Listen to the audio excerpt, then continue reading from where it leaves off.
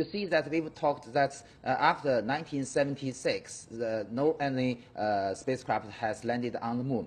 But the second tide of the lunar exploration comes from the Clementine mission of U.S. So from that mission and other missions, they found water on the lunar surface. So although still it is still have a long way to go for us to utilize the water resources, but because of this kind of discovery, the moon becomes again a hot point for the space exploration. So from 1990s, there are so many countries send lunar probes to the moon. And this time with China, we have a long-term goal to have a robotic scientific research station on the South Pole region. So next, as announced by the China National Space Administration, we will have a sample return mission from the South Pole by Chang'e-6, because Chang'e-6 originally is the backup of Chang'e-5. So, and Chang'e-8 will, Chang'e-7 will perform some on-site research on the South Pole, and the Chang'e-8 will not only have some research, but also demonstrate some technologies. For instance, if we can find water on the lunar surface, we may demonstrate some technologies to